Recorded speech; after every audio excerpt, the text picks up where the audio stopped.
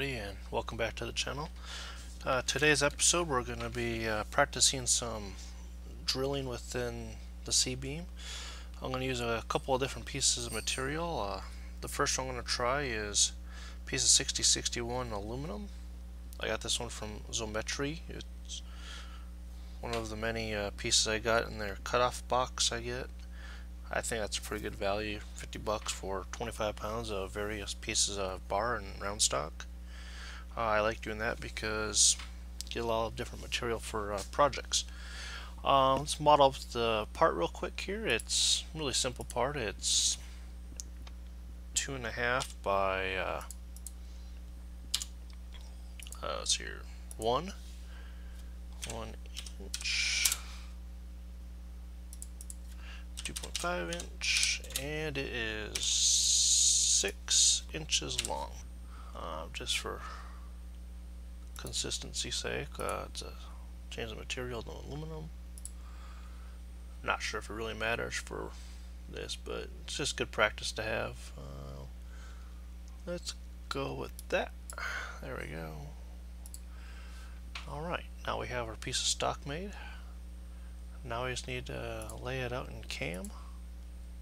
Alright, now we're going to stick some points on this with a sketch to draw out our hole locations. So first I'm going to start with the construction line, and that way I can just have some uniform lines here. Let's make that 15 millimeters in. We'll do another one. Let's see here, another 15 millimeters from that side, and then we'll do one in the middle.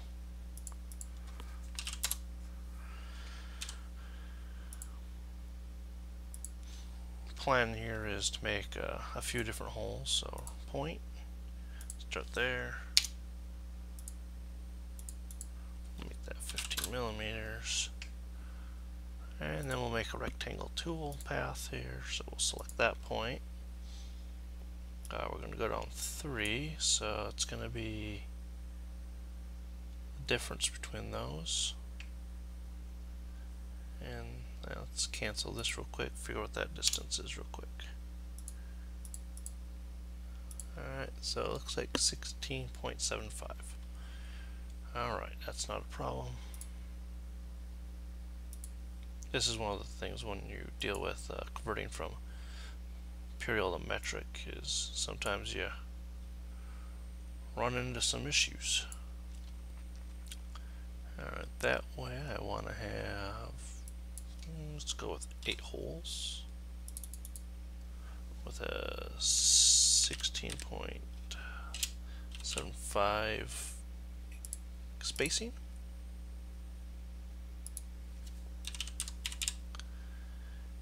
And of course they're going the wrong way. So we minus that. There we go. And then for this one, we do 16 point.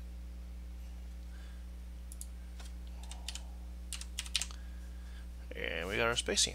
So now we've got our holes. And now I'm going to use the hole tool after I finish the sketch. And we'll start with this one.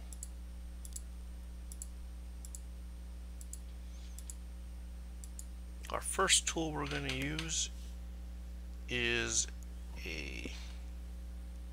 looks like a 1/8 inch drill bit. So we're just going to do a standard simple hole. We're going to do it, this is 1 inch thick, so let's go 0.75 inches in. Diameter is 0.125 inch.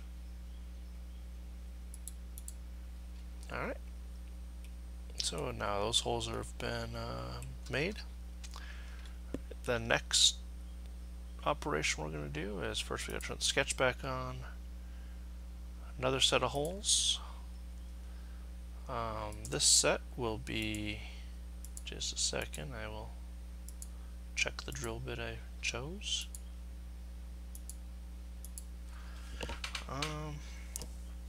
This looks like a 13/64 drill bit. So we'll do the same thing, 0.75 inches. by, this time we'll do a fractional, so 13 divided by 64 times 1 inch. And I forgot to convert that to from millimeters to inches on the depth. So we'll just do that real quick. So 0.75 inch. There we go. And then the final cutter we're going to do is a 15/16 actually, to create the tap size hole for 30 3/8 drill or taps. So that. Sometimes that little dialog gets in the way, which is kind of irritating. So you gotta switch it around sometimes. And we'll keep the same depth. Actually, we gotta change that 0.75 inch. And that is a, what number is that again? 5/16. 5/16 times 1 inch. Alright, so that's our 3 sets of holes. Let's go over to the CAD space and start planning this out. Off screen I redid the orientation just to make it easier for the cam layout, so I don't have to rotate axes. I'm going to make it for setup, stock. We're going to do a fixed size stock. It is 6 inches on the x-axis. Depth is 2.5 inches with a height of 1 inch. We need to set up a couple tools. I believe I have some of these tools set up already, so I'm going to look at my tool library. And there it is. And just looking for the tools that I have. So I have a 13/64 in here already. So that tool's set up. The 5/16 is set up, and so is my 1/8 inch tool. What I don't have is my center drill, so I'm going to make one of those right now. Tool, we just got to look for, we're going to use as center drill, but we're going to use it as a spot drill. This is a 1/4 inch, 5 inch center drill. Cutter is in inches. It's a 2 flute. I don't understand why this always defaults to 3 flute, but reasons. Alright, that is 0.25 inch. Tip diameter is 0.125 inch. It's that. It is, of the side we're using, the workable side is about 2.5 inches. They are double-sided center drills, so it's a little wonky, but on average it's about 2.5. So we'll stick it out 2 inches. There'll be actually more meat on the inside, but 2 inches seems like a good number for the stick out. On the shoulder, we can leave that alone. We can leave that alone. That can be left alone, and that can be left alone. Alright. And now we gotta edit that for a second here because I forgot to add the tool holder. I just use a generic one. It's just mostly for simulation, and for me it's consistency. I also have to change the RPM up to 8,000 because that's the minimum my spindle can spin. So, and I have to make sure flood coolant's on, because if you remember in the first video I mentioned that I use the relay that flood coolant normally is triggered off of to activate my VFD. Alright, now that we have our tool set, we can start setting up some setups for the holes. So we're going to start with the 1/8 inch hole first. This one I'm going to make 2 different setups for. The first 4 holes I'm going to try to drill without a center drill spot on it, and then the other 4 will be with a spot drill. For the remainder of the rest of them I'm going to spot drill it, so there's going to be only 4 holes in this entire jig right here that won't be spot drilled at all, and that's just a test to see if I can do it with 1/8, just to see if I can save some time. As for the rest of them, they're going to need it because obviously the drills are a lot bigger. I'm also thinking of doing a pilot hole on the 5/16 with the 1/8 just to create a spot for the chisel to not be trying to push into it when I'm going high speeds. I'm just trying to give it the best chance it can have.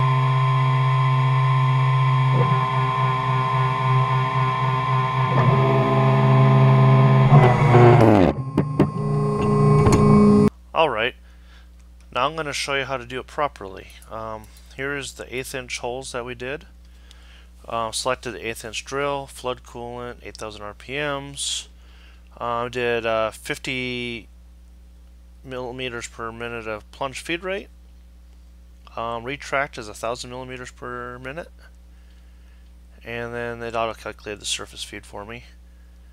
As far as the geometry, instead of selecting midpoint plane points, you just select the outer rim of the hole you want to drill, and Fusion's smart enough to figure out how to actually mill down to the bottom of that hole that you selected within the CAD. I left everything else blank. That seemed to be fine. Heights, nothing really surprising there. I do give myself a little extra retract height. I just don't want to accidentally crash my tool on some work holding or something. I break enough end mills as it is. I don't need to break any over silly things. The cycle type, I went with a deep drilling solution. As I mentioned earlier, these are pretty deep holes for an 1/8 inch drill bit, so it makes sense. And it also adds the plunging and the pecking. And I selected 1 millimeter for all three of the options. I did not do a dwell time because I don't have through tool cooling. So what will happen is if you just let it dwell in the hole, you can heat up the part, heat up the tool, and you can potentially chip weld, and you don't want that. That's just asking for bad times. As for the other ones, the only big difference between that whole set and the rest is on the pecking, I only wrote down a millimeter, and how I did that is I just changed the heights, and the bottom height I selected as the top of the stock and just took a -1 millimeter peck into it, and that's all you really need to do to give it a nice little divot. This will allow you to machine the rest of it on the mill, or if you want to take the part off afterwards, if you don't feel comfortable actually milling on there with the drill, it'll give you a nice little starter hole for your drill press if that's how you want to do it. So I did that, and then the only other big ones is probably going to be the chamfers, and that's just because each of the diameter holes needed a different depth for the chamfer bit to engage and clean up the burrs. And that's really about it for this. I'm going to inset some video, watch some chip therapy here, and come back with some conclusions when we're done.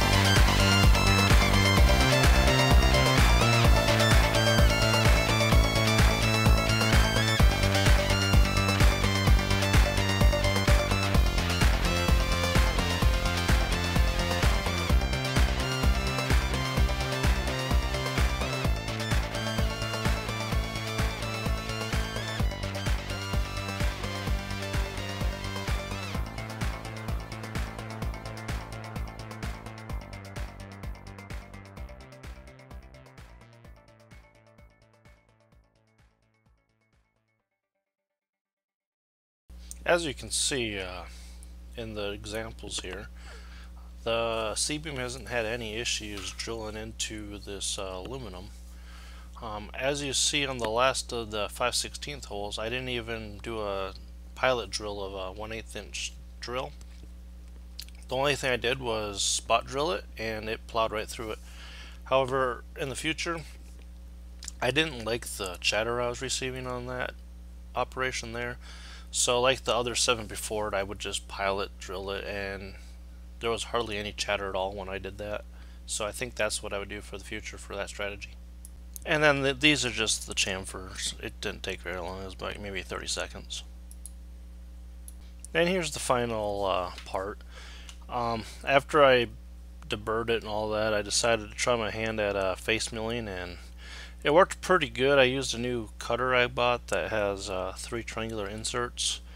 I screwed up a little bit on the right hand side because I didn't have a very good holding right there. So it rose up a couple of times and it caused that cross cutting and chatter. But overall it looked great, and that would have gone away if I hadn't messed up my my securing of it. I just kind of threw it back in last minute just to try it. At that point I was already happy with the test, so at this point I was just testing other parts that I needed to test. I was pretty happy. As you can see, you can drill relatively easily with the C-beam. You just have to watch your pec speeds and your pec depth. And the only other thing I would say is I probably would not drill a hole larger than about a 3/8 diameter. Anything more than that, you're looking to, well, have some problems. And anything above probably an 1/8 inch, I would go ahead and pre-drill with at least an 1/8 inch, just so you get a lot of good contact and that center's drilled out, so you don't have that chisel effect going on where you're trying to grind the aluminum with a non-sharp point. When I did that on the 5/16, it worked. I got a lot of vibration. I'm sure it showed up in the video a little bit on that last hole I caught with the 5/16, but the rest you notice it wasn't vibrating at all. It just poured chips out, and it looked great. So recommend it. If you got any questions, just hit me up in the comments and I will see what I can do for you. Thanks for watching, and I'll see you guys next week. Goodbye.